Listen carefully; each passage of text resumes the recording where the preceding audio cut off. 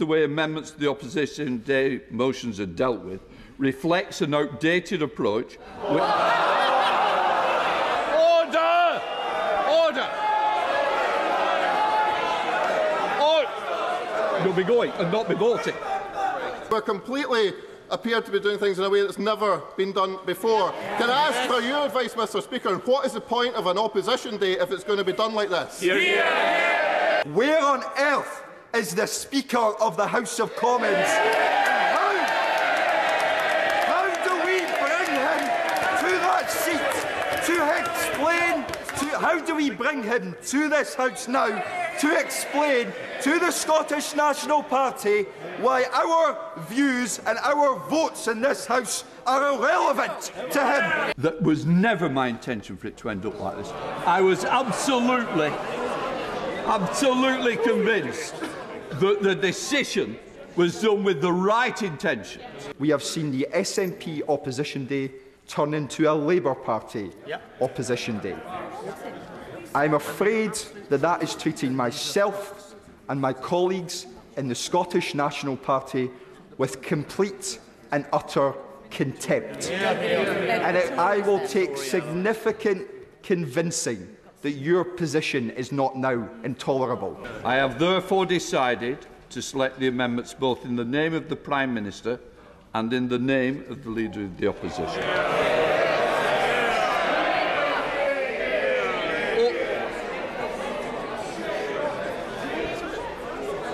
Because the operation of Standing Order number 31 will prevent another amendment from being moved after the Government has moved its amendment. I will exceptionally call the Opposition front bench spokesperson to move their amendment at the beginning of the debate. Once the SNP spokesperson have moved their motion, at the end of the debate, the House will have an opportunity to take a decision on the official opposition amendment. If that is agreed to, there is a final question on the main motion as amended. If the official opposition amendment is not agreed to, I will call the Minister to move the Government amendment formally. That will engage the... Order! I'm going to finish... That will engage the provisions of Standing Order number 31. Finally, I should tell the House that, in my opinion, the operation of Standing Order number 31, which governs the way amendments to the opposition day motions are dealt with, reflects an outdated approach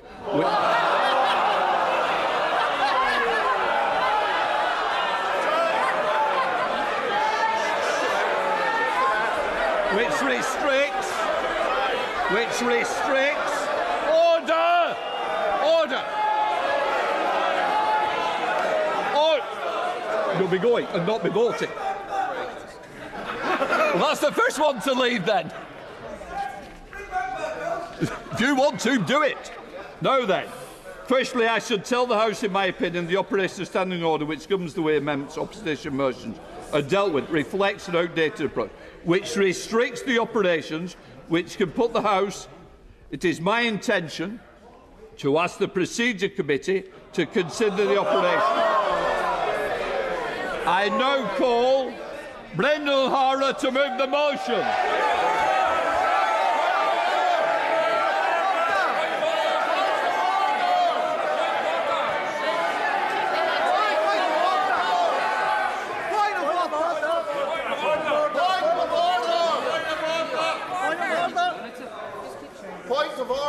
Point of order. I appreciate what you've outlined here, but I seek your advice because obviously I've taken advice from the clerks. This is the SNP's opposition day. And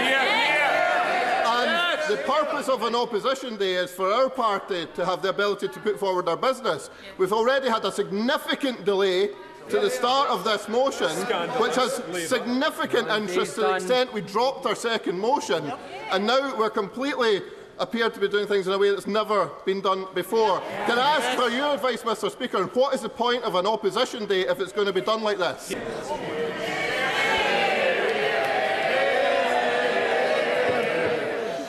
Madam Deputy Speaker, may I firstly begin my point of order by just re-emphasising that we are all here tonight to vote on the civilian deaths in Gaza and the appalling situation that is being faced by nationals in Israel too. We all must remember that. Madam Deputy Speaker, if I have listened correctly to what has just been said, on SNP Opposition Day, should the Labour Party's motion be carried, then the SNP's vote will not be held. Secondly, if I have read the clerk's letter to all members correctly, which was sent to the Speaker, this was a consequence that he was warned of. So can you please advise me, where on earth is the Speaker of the House of Commons? How do we bring him to that seat to explain, how do we bring him to this House now to explain to the Scottish National Party why our views and our votes in this House are irrelevant to him? Well, I thank the honourable gentleman for his point of order. Madam Deputy Speaker, follow to my earlier remarks and on the back of the remarks which have been made there. I'm afraid that you did not provide clarity to me in relation to, one, where the Speaker of the House of Commons is. Secondly, what mechanisms are available to members to bring him to this House to explain that the SNP Opposition Day has turned into a Labour Opposition Day. And thirdly, and most importantly, I must insist to you, Madam Deputy Speaker, that the SNP motion is voted on first, as the Chair of the Procedure Committee has just outlined. Point of order, Stephen Flynn. Madam Deputy Speaker, I'm afraid that I am going to have to try for a third time. Can you please advise me where the Speaker of the House of Commons is, what mechanisms are available to bring him to this House, and as we wait for a deliberation to be made in that regard, I move that this House, you use the powers that I trust you have to suspend this House until the Speaker is brought here. You can't do that. You can't do that.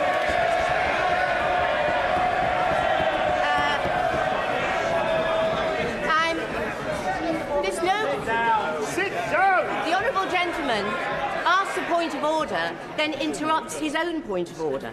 If he would just... I will not be suspending the House. We need to put these questions. Mr. Speaker will be in his place tomorrow. Point of order, Dr. Matthew Ufford. Madam Deputy Speaker, where is the Speaker? The honourable gentleman is... I'm afraid he'll have to make do with me. I know it's a great disappointment. Mr. Speaker will be here tomorrow in his place. There are perfectly legitimate views on different sides as to the propriety of today's proceedings. However, I would just say gently to some honourable members opposite who have said that you cannot possibly have an opposition day motion being amended by another opposition party, that some of the members who are shouting the loudest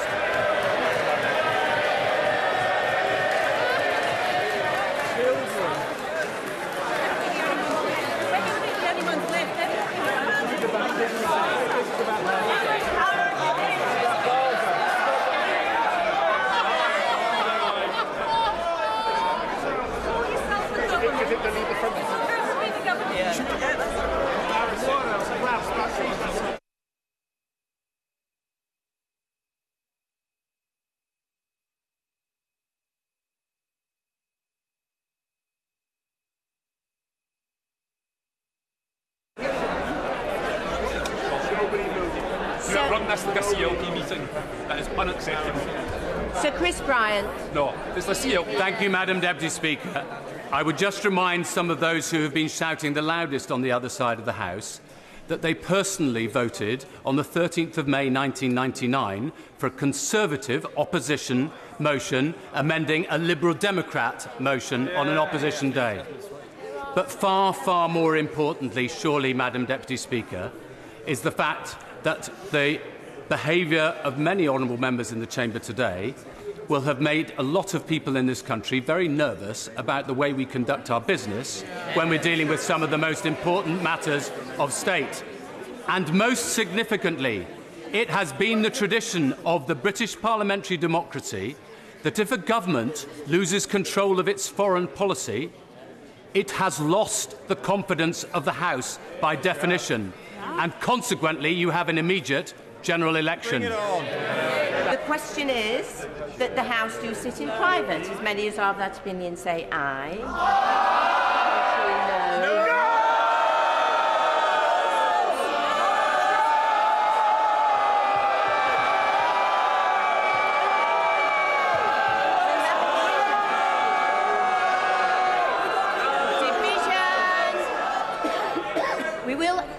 We'll have a division. Division, clear the lobby.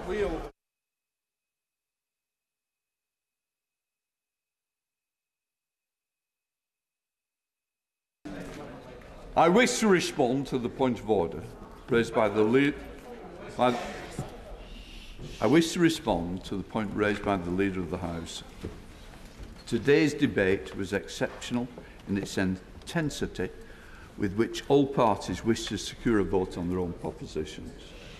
It took the decisions which were intended to allow the House the widest range of propositions, widest range of propositions on which to express a view. I wanted to do the best, and it was my wish. It was my wish to do the best by every member of this House. Yes. I take very seriously. No.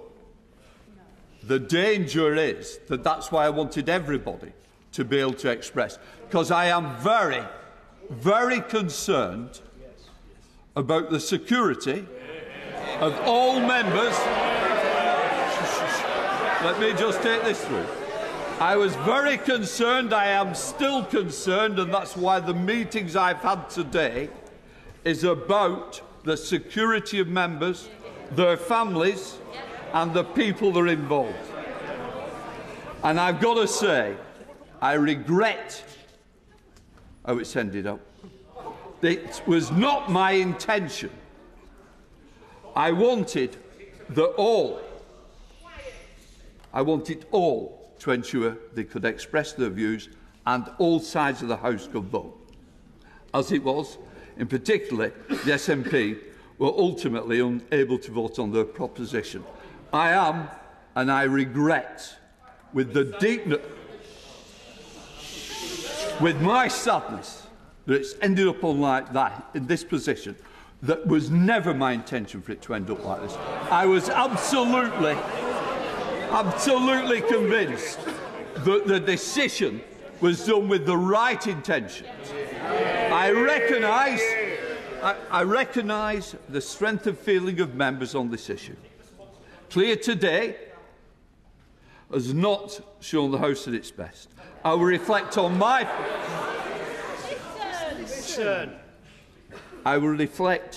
part in that of the course I recommit myself to ensuring that all members of this House are treated fairly. I do not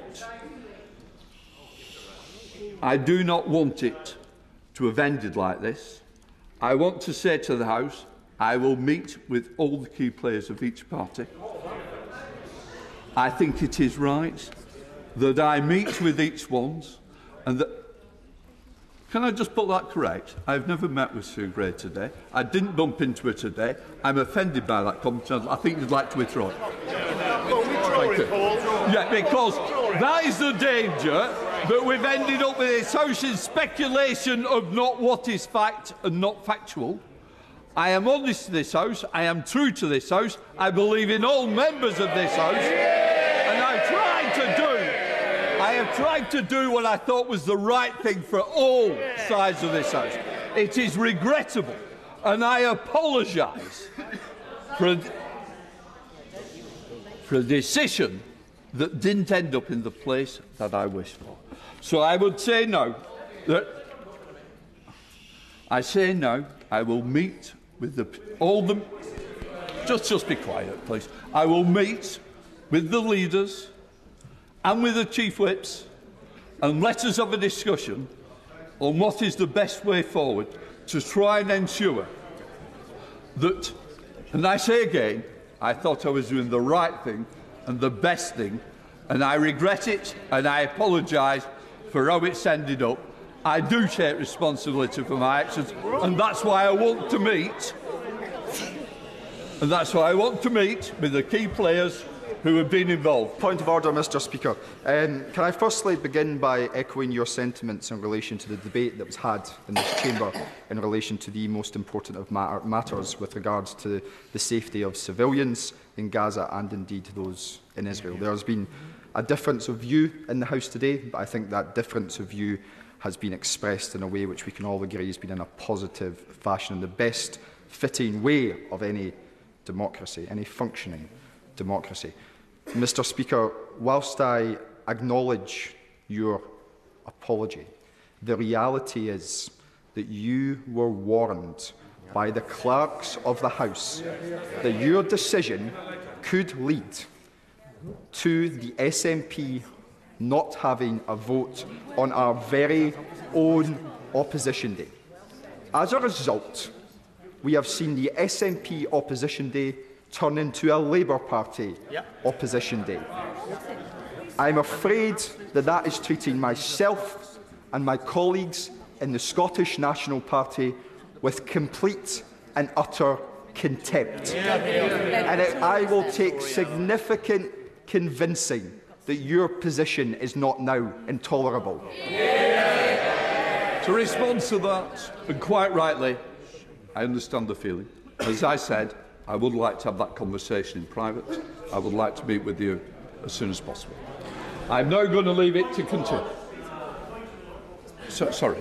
Point of order. No, come. Thank you, Mr. Speaker. Can I just make a point of order that actually the amendment in the name of the Leader of the Opposition was this evening passed unanimously, and therefore, yes, it was, and therefore. Order.